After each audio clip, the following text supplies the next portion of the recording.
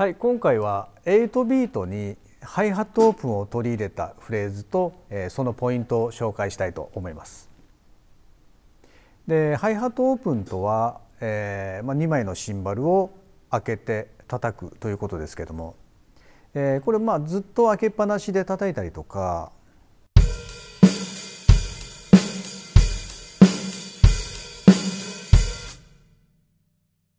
あと瞬間的に開けて閉じる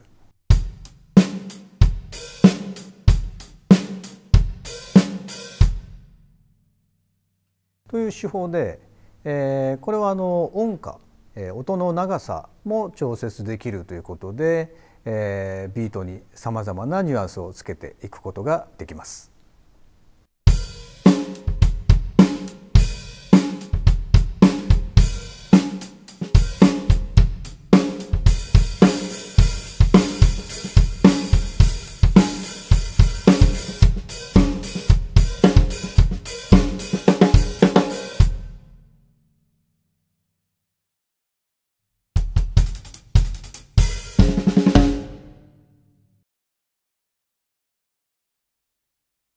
はい、では、まずは、ハイハットを少しだけ開けるというのに慣れていくために、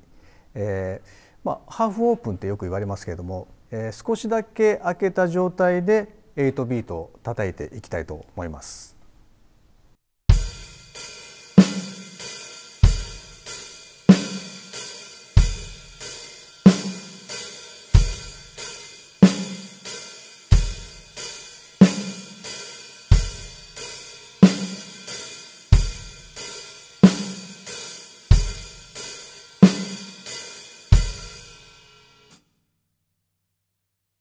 はい、でこの時の左足はかかとを上げた状態ですと、ちょっとバランス取るのが難しいと思いますので、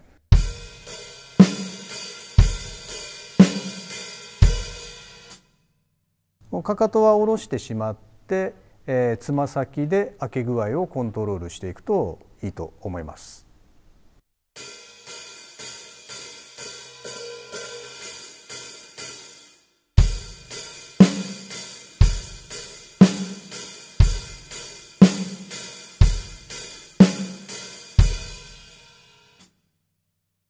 はい、で、これにちょっと慣れてきましたら、今度は、開け具合を変えながら、いろいろなオープンサウンドを演奏できるようにしていきます。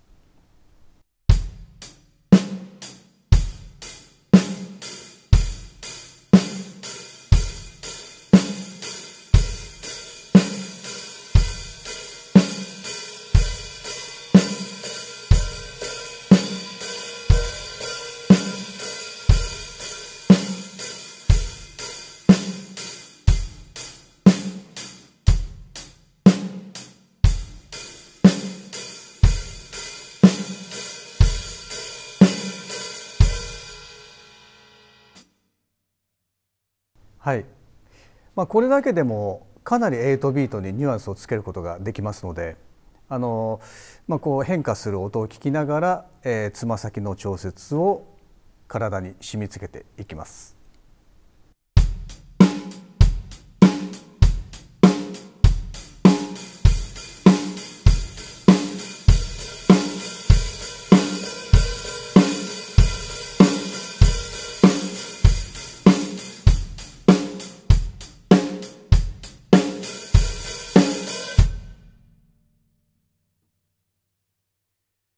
はい、でちなみにですけども、そもそもこのハイハットをほんの少ししか開けない、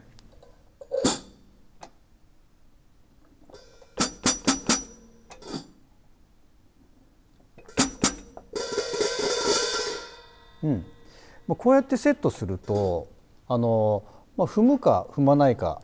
だけで、できたりするんですけども。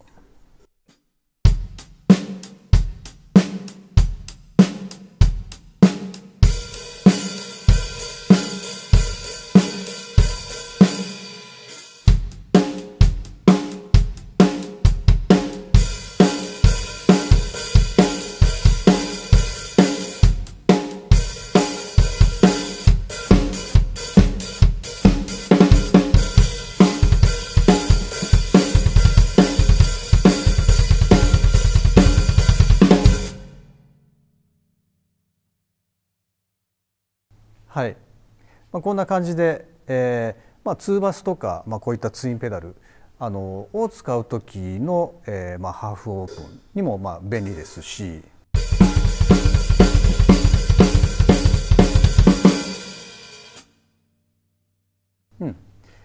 こういった少しだけ開けるというスタイルで演奏するのも、ありなんですけれども、ただこう開け具合のニュアンス付けとか、あと、ダイナミクスをつけるためにはやっぱりある程度開けた状態でセットする必要がありますので、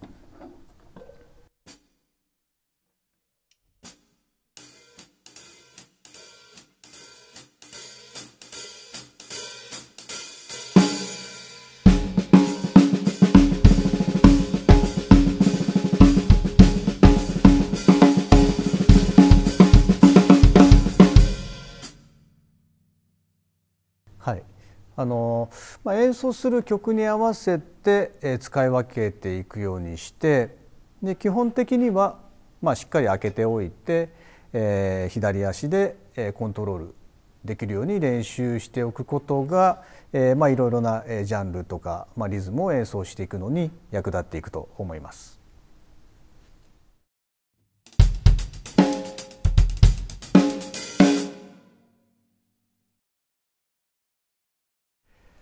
はい、次はシンバルを開け閉めしながら叩いていきたいと思います。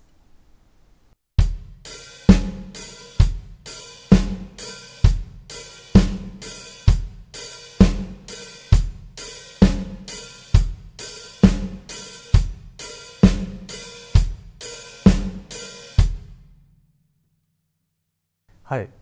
どっちタッチどっちタッチ。これは今も昔も使われている定番フレーズですけれども、これのやり方としましては、両足を同時に、支部で踏みながら、で手を8ビートの動きにすると、完成します。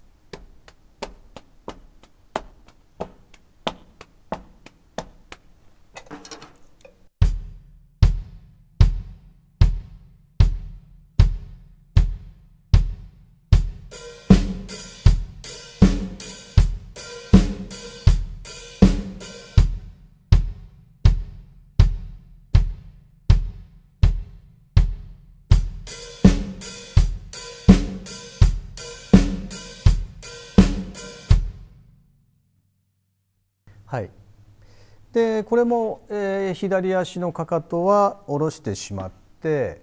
でつま先でコントロールするのが、やりやすいかなと思いますけれども、ただテンポを上げると、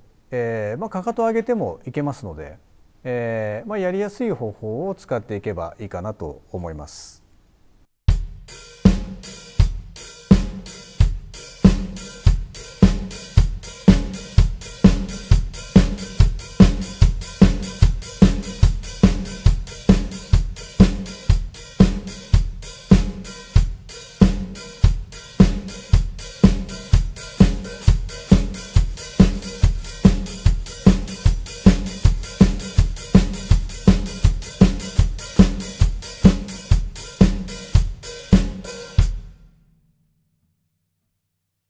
はい、では参考のために、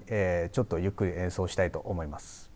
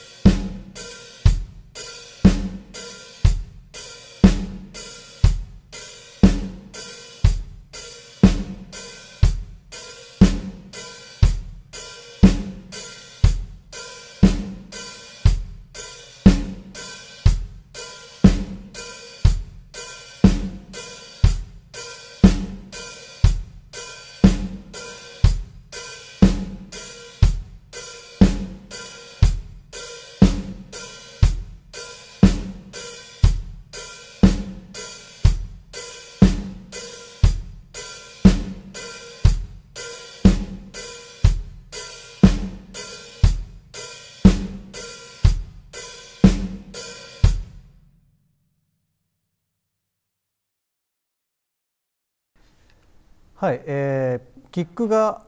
支部のパターンですと、この両足同時の動作でできて割とやりやすいと思いますので、まずはこのパターンから慣れていくといいと思います。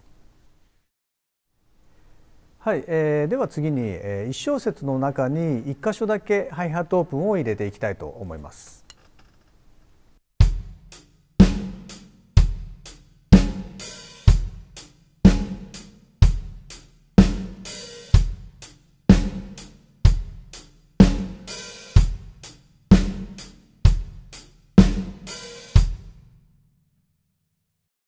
はい、でこれの動作ですけれども、これは1拍目に両足を踏む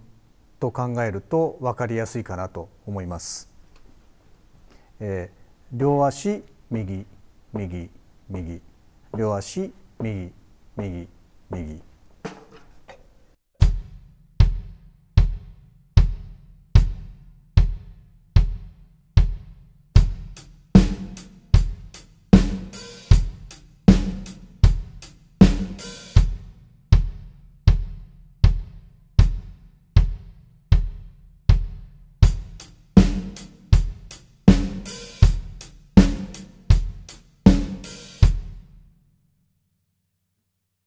はい、少し詳しくやってみますと、左足を上げる時も、右足とリンクする感じで、ワン、ツー、スリー、フォー、上げる、ツー、スリー、フォー、上げる、上げる、両足、上げる、両足っていう感じで、これに8ビートの手を加えていきます。ツッツッタツッツッツッタ、上げる、ツッツッタツッツッツッタ、上げる、両足。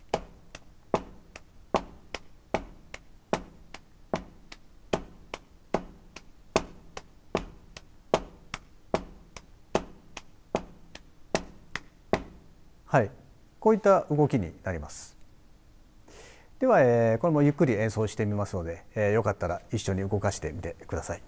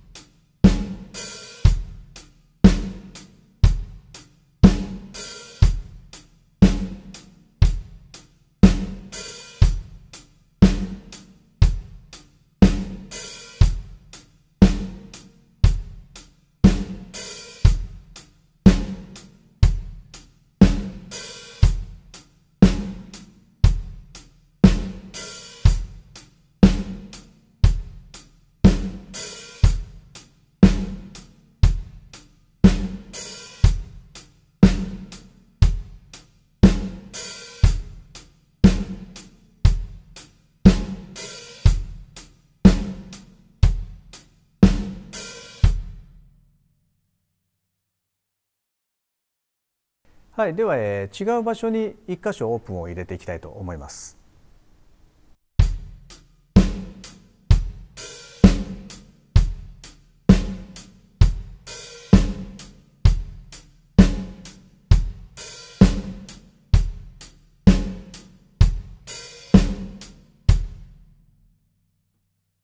はい、スネアの手前に入れてつっちいたというやつですけども、これも定番でして、この動きは足だけで見てみますと、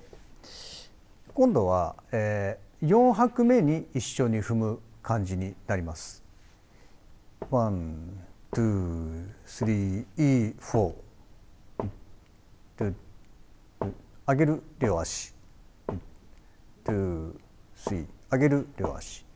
で、これに手を加えますと、上げる同時、上げる同時、上げる両足、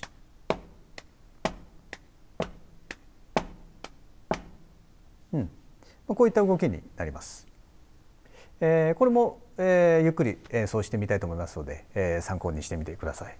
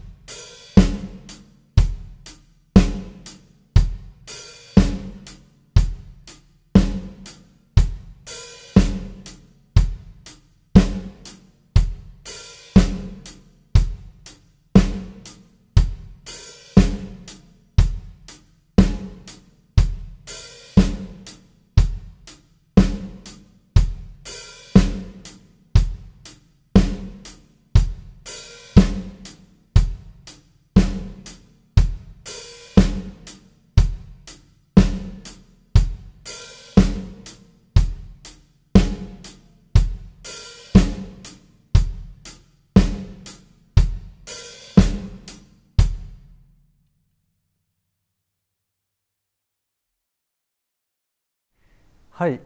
ということで、8ビートに、ハイハットオープンを取り入れたフレーズでしたけれども、初めのうちは手足がバラバラすぎてうまくできないかもしれませんけれども、このオープンの場所は、サウンド的にすごく自然な場所ですので、動きにさえ慣れてしまえばすごくやりやすくて、入れずにはいられないようになってくると思います。はい。では最後に、ハイハットオープンのいろんな場所に入れた8小節のフレーズを紹介したいと思いますので、ぜひトライしてみてください。はい、8ビートにハイハットオープンを取り入れたフレーズでした。